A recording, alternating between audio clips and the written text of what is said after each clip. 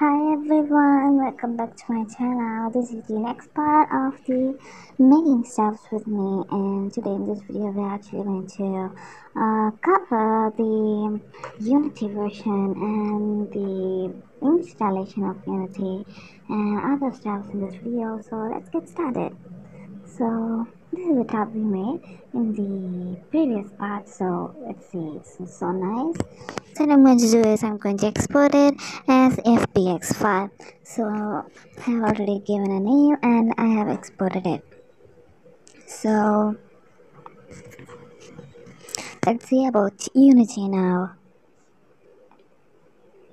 So you can actually download this Zepeto Unity Master from network and extract everything from there.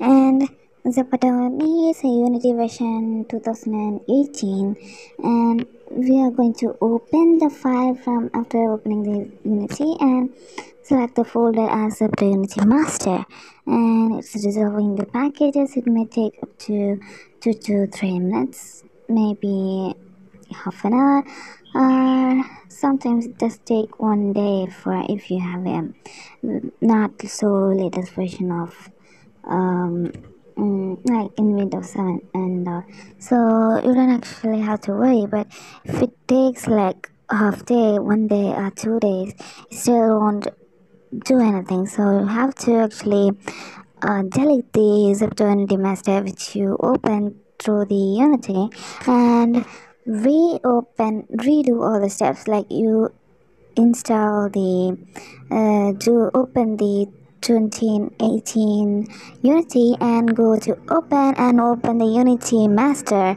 which should be completely different from the same Unity Master which you opened the last time if you experience that kind of difficulty. So I personally did for like 2 to 3 times.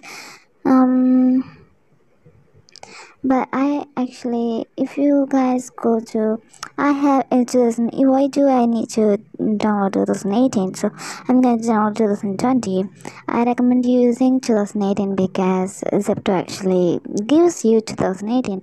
Why to make it complicated with using 2020 or 21 versions of Unity? So just go with 2018. And 2120 version of Unity actually requires you to download the Unity Hub, which is also an extra storage space for your computer. So just go with the 2018 version. It's nice and it is good. So go to the open playground here. You can actually see main camera, default depth, default light, and the loader. So let's just export these two stuff which we created to the Unity like this. You can also export it through normal stuff, but I don't recommend it. So you actually go to create the new material, which is and the new material shader should be a width or standard as recommended by the Zepeto, and the smoothness and the shininess here will be what can be altered, but make sure it don't alter the shading of your stuffs. So after you create the material, you need to name it, and I'm going to need to put the material here and press apply. So after applying, you need to press the loader. Convert it into Zepeto style first, and you can actually see the top alone like this. And what you are going to do is you're going to open the loader here. So make sure to press the clothes top here. I forgot and loaded it as dress, so it begins to awkward like this. It shouldn't be happening. I'm sorry.